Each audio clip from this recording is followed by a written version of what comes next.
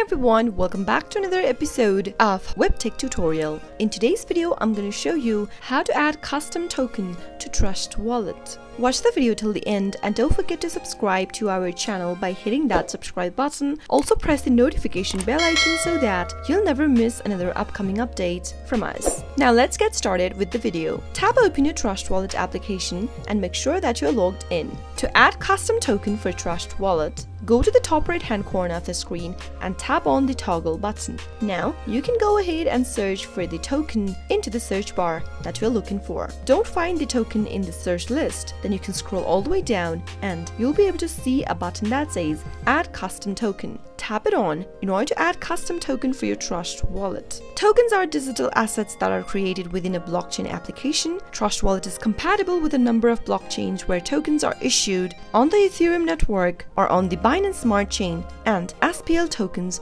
on the Solana blockchain are among instances. If you want to add custom token for yourself, then tap on the network name at the top of the screen and search for the token that you are trying to add. In my case, I'm going to choose Smart Chain.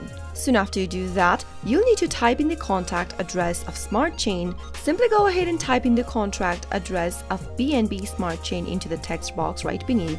You can also use the QR code scanner to easily get the token details. Let me tap on the QR code reader at the right corner and now scan the QR code for Smart Chain from your other device. Soon after you do that, you'll be able to enter the contract address into the text box. Now type in the name of the token. After you scan the contract address, the other details like name, symbol and decimals should be automatically filled up. If not, fill them in manually and tap on the save button in the upper right hand corner. Remember that if the token is not listed on CoinMarketCap, the price information will not show up. That is how it can be easily done. I hope you found the video to be helpful. If you did, go ahead and give us a thumbs up. I'll be back soon with more tutorial videos like this. Thank you for watching.